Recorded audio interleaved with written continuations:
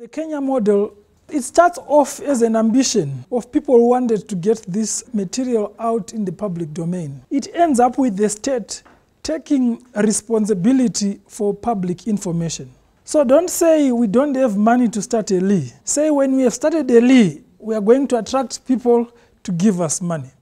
When Zambia started, it was driven by Professor Chanda, is late now, and the successors didn't do enough to carry forward the work that they started at Zambia.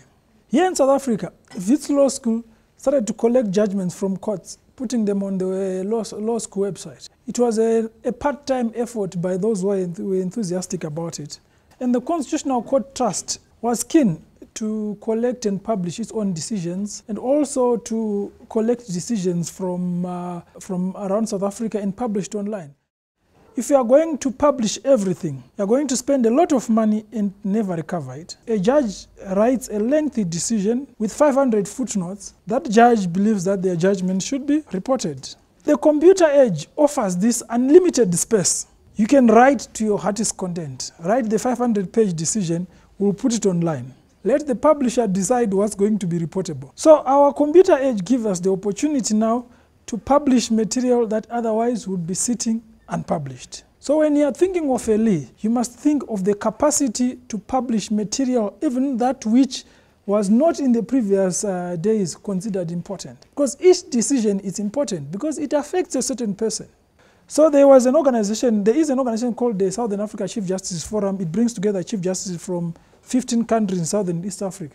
So they came together, and one of their objectives was to exchange jurisprudence. We want to share, we want to know the decisions you are making in your own country. So now, tied with this effort to collect from the 15 countries and with the Chief Justice who supported it, that's why you find that what you find on SAFLI are decisions. Lots of them are court decisions. Less statutes, more court decisions. Because the judges were easier to cooperate with because they saw the need for this exchange. We are working on Zimli has just launched. We have Malawi LII, we have Mos LII, we have in Seychelles LII, Sierra Leone, Sierra LII, we have Swaz LII, we have Leslie in Lesotho. And they are all building this network of independent freestanding LIIs that are coordinated by AfricanLII and publishing into this space. Money is actually not a problem, but the partnership is. So what's going to work for you is to identify the partners in each individual country. So you look at the access to information rights that your citizens should have. But it's not only the source of information, but actually having people within those entities who are keen to participate in free access to law. So you identify the catalysts and try and make them the starting point. The starting point is important because if you don't start right, you are not going to go far. The business sense in legal publishing is not easy to develop because any publisher will tell you that if you are publishing, you only start breaking even after 500 copies. So you ask yourselves, what is a foolproof model? Because all the other models you can think of, you can't sustain it on commerce, you can't sustain it on donation. What it requires for you to have a LII that succeeds is to understand, firstly, that a LII is about a public duty to make legal information freely accessible. Its success does not depend on commercial sense or on you attracting simply donor funding. Its future depends on you being able to sustain it. But you sustain it on two fronts. There's sustainability on the financial sense. Then there's sustainability on the idea sense. The idea is now sustained in Kenya. The people in Kenya now believe they ought to receive this information and it empowers them. Governments can help you.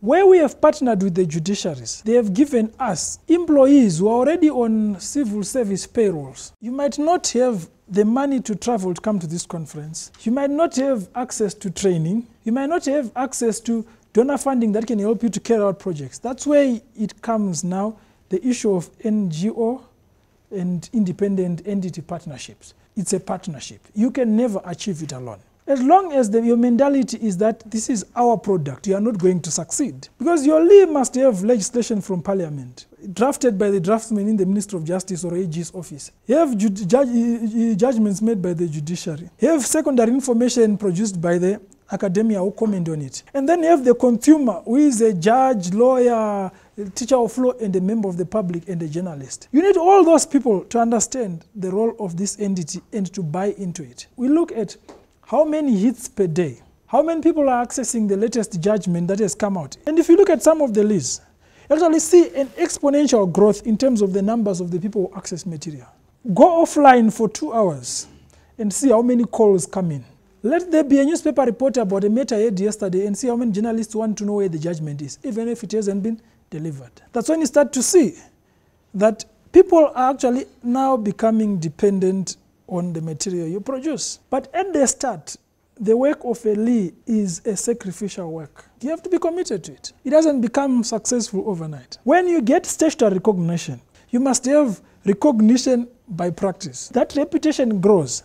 And if you start getting judicial officers wanting their judgments to be published on your website, you can actually start setting terms. This is the standard format that you have to use. All our judgments must come in Arial 12. This is where you put underlining. This is where your name goes. This is what the standard format you must use in writing judgments. Then you start getting buy-in because people see the benefit. Once you're on the roll as a LII, you start getting new responsibilities. People are starting to ask you, why don't you publish a textbook? Why don't you get a collection only of family law decisions? You start getting all these responsibilities. And if you are successful, the donors are easy to convince because you go to them and say, we have this product, we have 36,000 decisions that are accessible to millions of people in our country. In fact, every day, 10,000 people access them. Donors want successful projects. They want to go to their boards and say, I funded 15 LIIs in Africa, and now you can have 1 million decisions from the African continent at the press of a button. You go to the next donor, they will come to you because you are organized. So don't say, I must get a donor first before I do something. Do something with the little you have, and you'll see how many donors come to your door.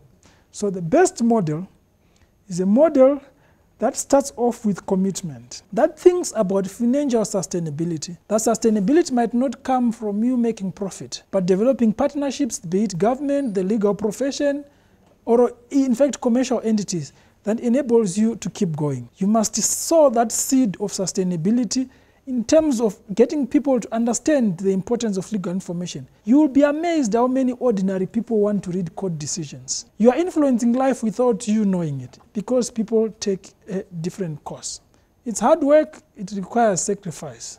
But once you have done it and once you have a LII operating and working, you realize that it is the easiest work. You wake up every morning, you add your 15 judgments that came that very day, you spend more time developing your LII, building new relationships, building new products, trying to satisfy a growing market.